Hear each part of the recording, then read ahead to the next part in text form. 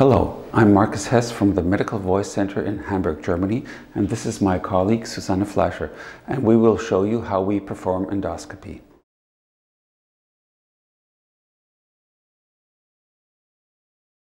There are several ways to hold the handle. One way is ruling this lever of the endoscope with a thumb, so that the tip of the endoscope moves according to my thumb's movement. This is the way how the gastroenterologists handle endoscopes. There's a second way how to handle this. This is when the endoscope is held like this, and then the tip of the endoscope is again ruled with the thumb, but as you can see, I'm directing this handle towards the patient's nose. Some colleagues prefer this. I think that it sometimes is a little bit awkward because you need this thumb for opposing. There's a third way how to hold this endoscope. You just rotate it 180 degrees and hold the endoscope with your finger here. Your thumb is opposing, and then with your index finger you can also move the tip, as you see. I like this position because here the handle is directed towards the patient, and even with the other fingers you can stabilize the handle, and then you have the index finger to do the movements. We will see later that this also is advantageous for the four-way endoscope. There are different ways how to hold an endoscope. So first, let me show you how the gastroenterologists hold an endoscope.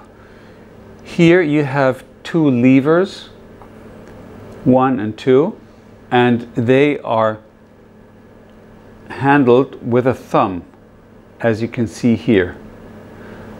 If you want a special position, so let me show you the tip of the endoscope, like this or like that. You can lock one position by putting this little button up and down, this little lever. So this is the locked mode. As you can see, this stays here, and if I release it, then it levels again to the normal position. The same is true for the longer one, the bigger one, and then I can go up and down like this, and I can also fix it or lock it in any position that I want to. This position or in this position. However, if you want to do endoscopy in the larynx where the target is moving, I think you need two fingers to control these two levers. That's why I prefer the index finger and the middle finger to control these two levers. This means that you have to hold the endoscope in a way that you control with your fingers the levers, and then you have to, of course, hold the endoscope, and I'm doing that with my thumb here, and with these fingers I'm holding this cable, which means it is a stable position. The stable position is even given if I do not touch the two levers. The advantage is that one finger controls the left-right, and the other one the up and down. We will see that in a video shortly. There are some colleagues who also like to drive the levers with their thumb, but again, in this position here, you have only one finger, the thumb, to control for two levers.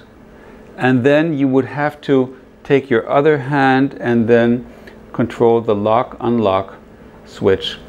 That's why I would recommend to hold the endoscope like this, so that the two levers are controlled like here, and then if you're right-handed, you can also hold the endoscope. Even if you miss and do not control very well, you can always catch your endoscope. It does not slide off. I want to demonstrate to you how a flexible endoscope with an inside channel functions. And there are a couple of devices that you should know of. Now, the flexible endoscope that is channeled has actually two inlets, one here and one there. These form a Y, and they come together here and follow one channel all the way to the end here. Of course, the endoscope also has an illumination source and has a little lens so that we can see what's happening inside. If you have these two channels, the question arises, which channel is used for what?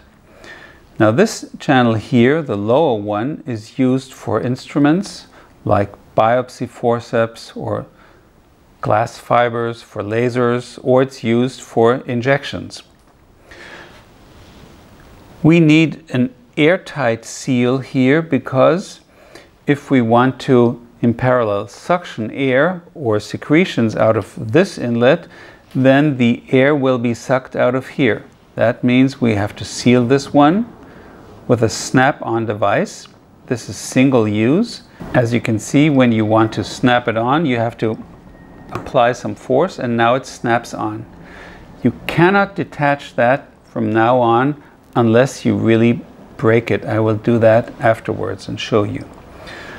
For up here, you can see this is all metal, and inside there's a smaller inlet, and this is basically meant for inserting this little device here where you can put your suction tube on. And this has to have an airtight seal, and it comes with this little rubber here, and this little rubber is inserted as well here.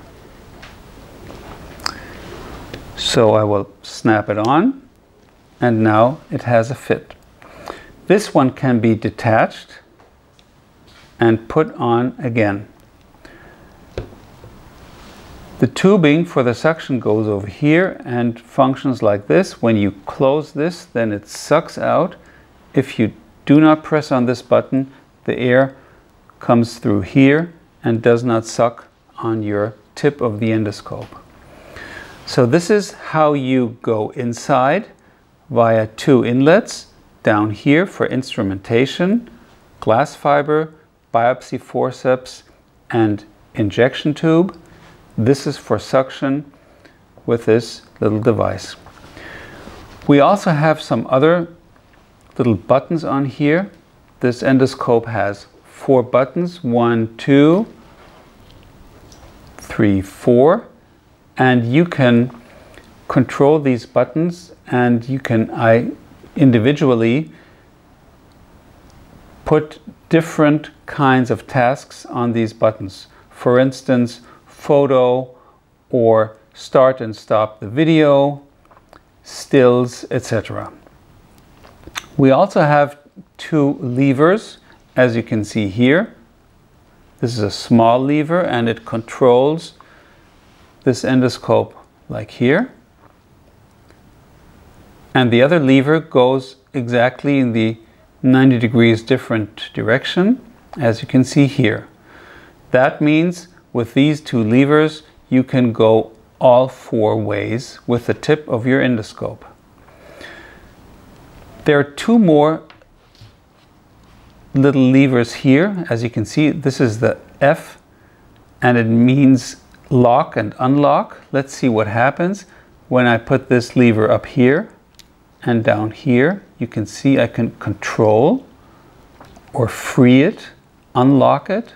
The lever is easily moved and goes to a neutral position, whereas when I put it in this position and I want it fixed here, then I put it in this position and it stays.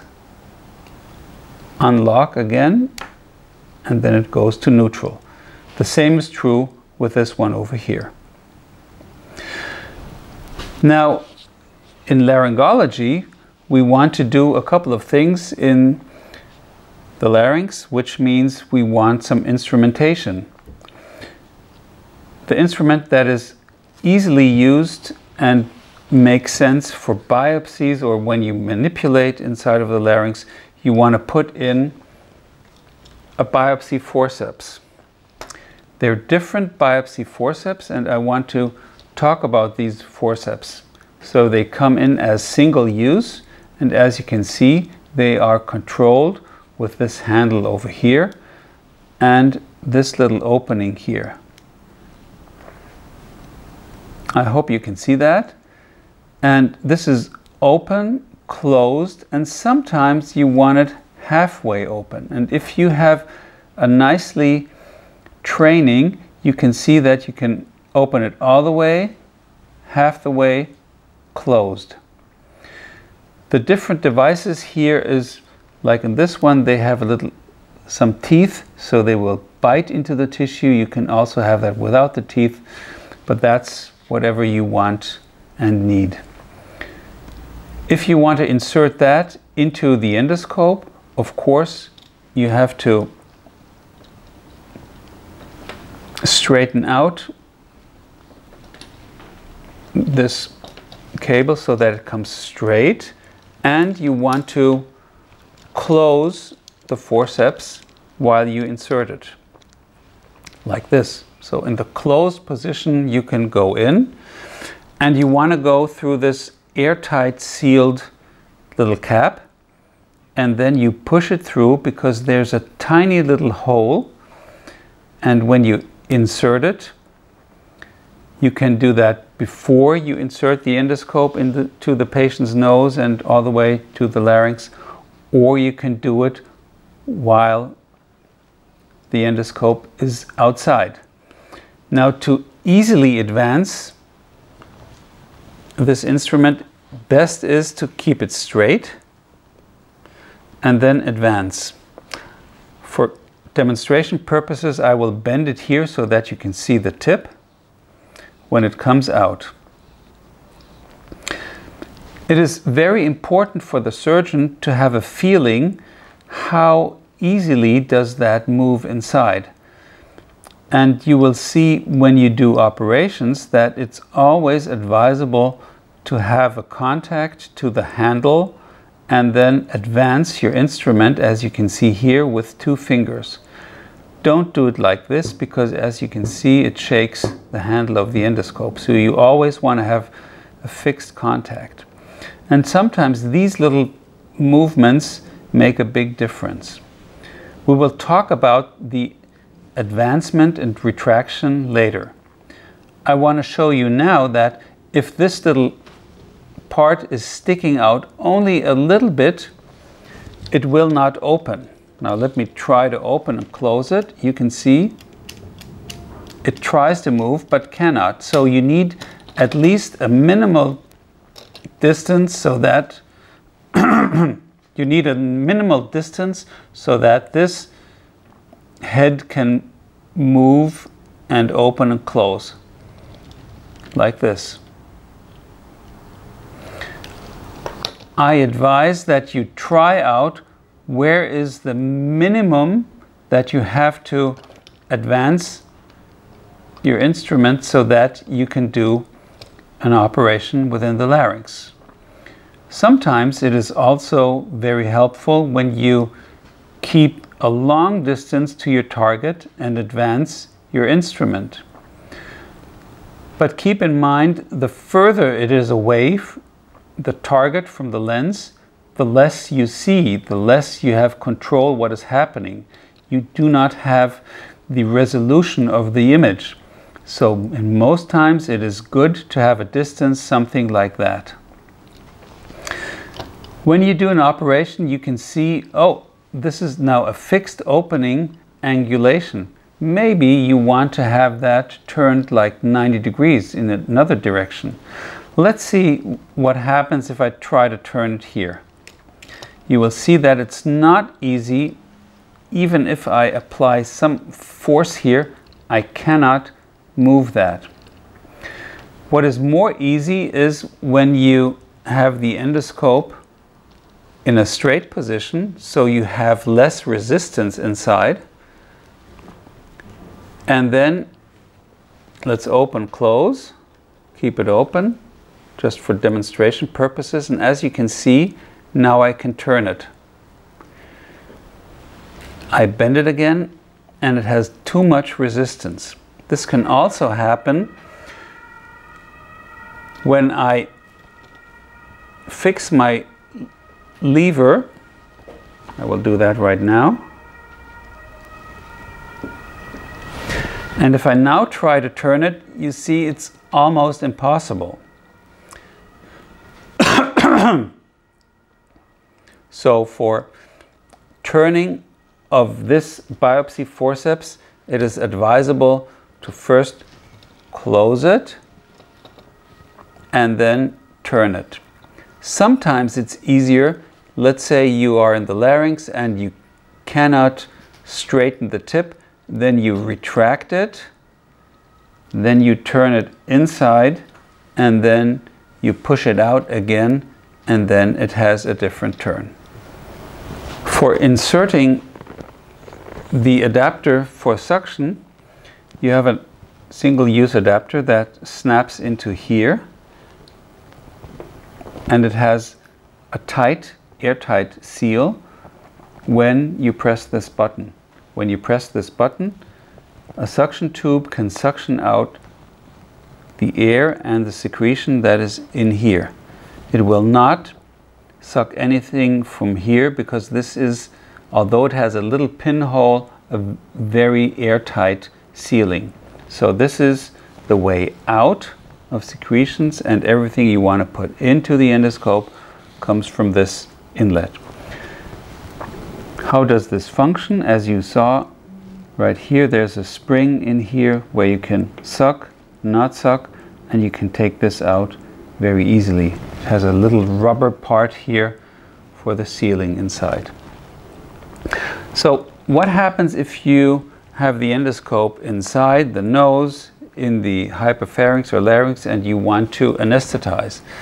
Then you take a normal syringe filled, let's say, with lidocaine, and we want it in here, so it comes in through this little rubber part, adapter, and then you can squeeze in your anesthesia. If you need another one, you take it out again, refill, insert, and put in, like this.